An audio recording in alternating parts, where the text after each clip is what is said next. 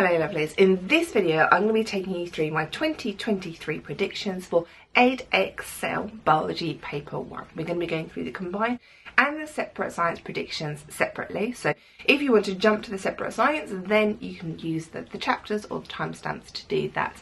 But please remember, I am not an examiner. I have not seen this year's actual papers.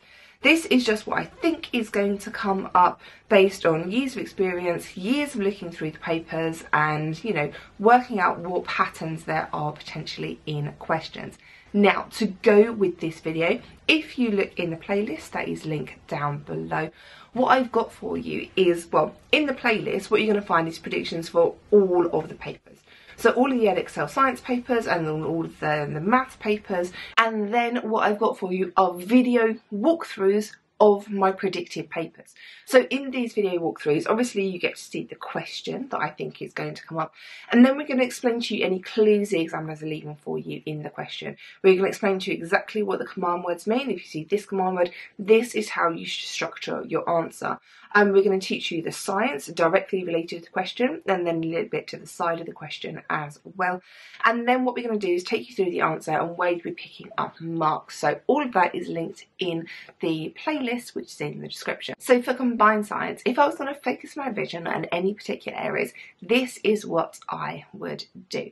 So every single year, we know they generally start off the paper asking about a cell type. So it's definitely worth learning all three cell types, so plant, animal, but this year I do quite fancy bacterial cell types. Now this links into lots of other things as well, because we can see this coming up related later on in the paper as well. But learn all your cell types and especially bacterial cells. So classification and taxonomy, this is a big area that didn't come up last year and what we really fancy for this year.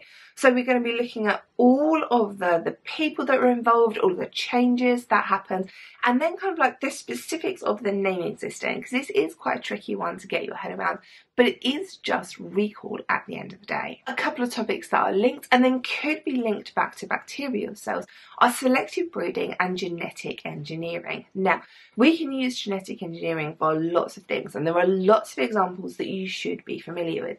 But this is one of the areas that the examiners could link out to other things. It's one of the things they could put in context. The same with selective breeding. You should know lots of examples, lots of case studies or things that you've come across before in school, but you should be able to take your knowledge on selective breeding and apply it to new situations. There are obviously advantages and disadvantages, and this could also be a really nice evaluate question. Now, a big topic is the heart, the circulatory system, and then linking that into the diseases of the heart as well. So coronary heart disease is one that I really fancy. Disease is an area that I really fancy as an area for focus this year.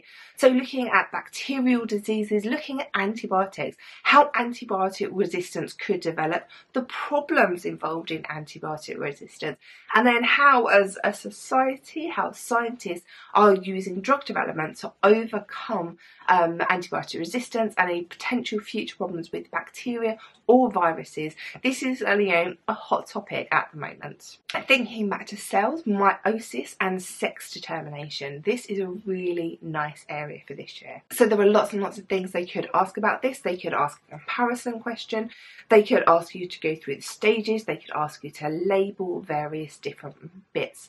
Now there are a couple of practicals as well. Obviously, we know there are always going to be practicals in this. So nervous responses and osmosis are the practicals I would really like you to look at when we're looking at any practicals, and you should revise all the practicals that there are in paper 1.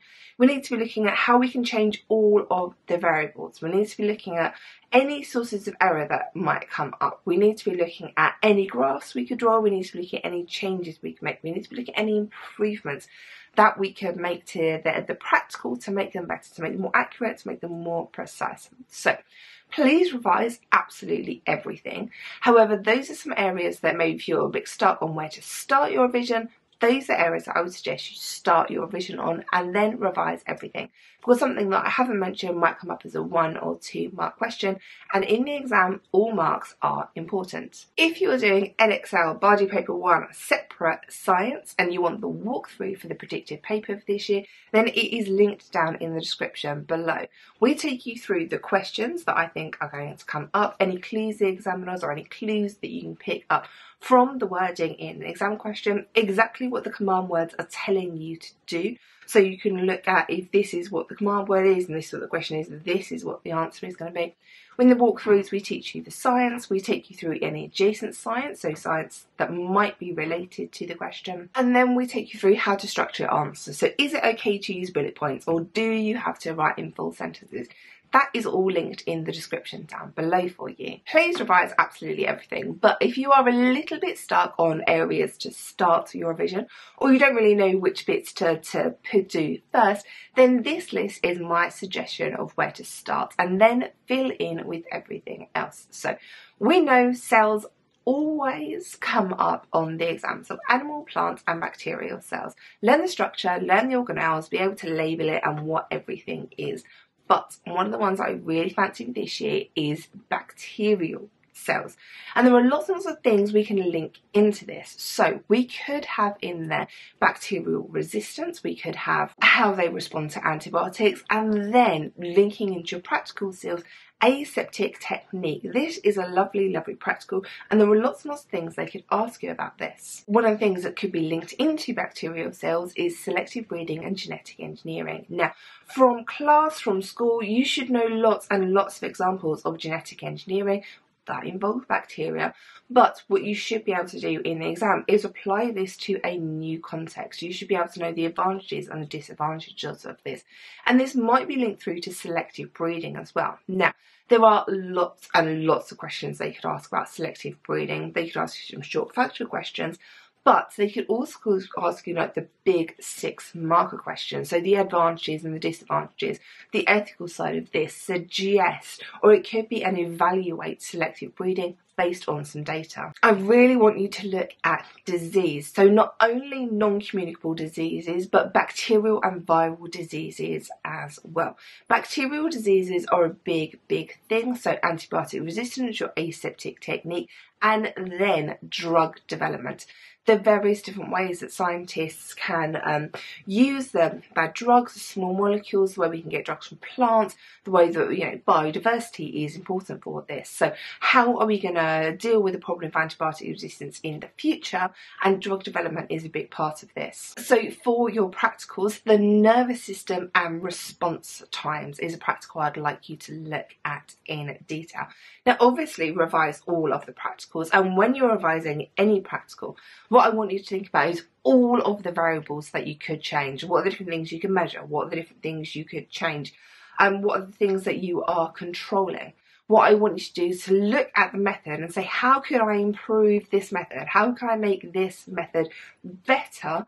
If I want to talk about that in the exam, learn what the graphs look like and how you could change any of the graphs. So DNA structure and protein synthesis is another area I would like you to spend time revising. So how do we go from DNA to proteins, and then all of the things that proteins can do? This could be linked through to meiosis, so the process of meiosis, how we actually get cells dividing, and they're like the comparisons that we have for this. You could be asked to compare the advantages, disadvantages of sexual and asexual reproduction. So there are lots of important command words. You can go and watch my video on how to interpret command words, or you can go and look at the predicted paper for our structured answer on this, which not only shows you how to structure the answer, but it teaches you loads and loads of the science as well. And sex determination, so all of your really, really nice genetic crosses. A few other things I'd like you to look at are monoclonal antibodies. Now, learning the nice 6 mark answer for this is always a good thing. So even if it doesn't come up as a 6 mark answer, you can then take that and apply it to other questions. Looking at the osmosis practical in detail as well, thinking about other things we could change, other things we could measure, and then looking at stem cells as well. Now, there is lots and lots in there. It can be a little bit overwhelming. To make it less overwhelming for you, then I strongly recommend you go and look at the playlist down below where it has all of the papers that we've done walkthroughs for. So combined, higher, separate, foundation. And then that'll be a nice easy revision for you, because all you have to do is sit there and watch us and listen to us explain the sort of things we think are going to come up and how to structure your answer in the exam. Good luck, guys. I'm going to be here with you every single step of the way. Ouch!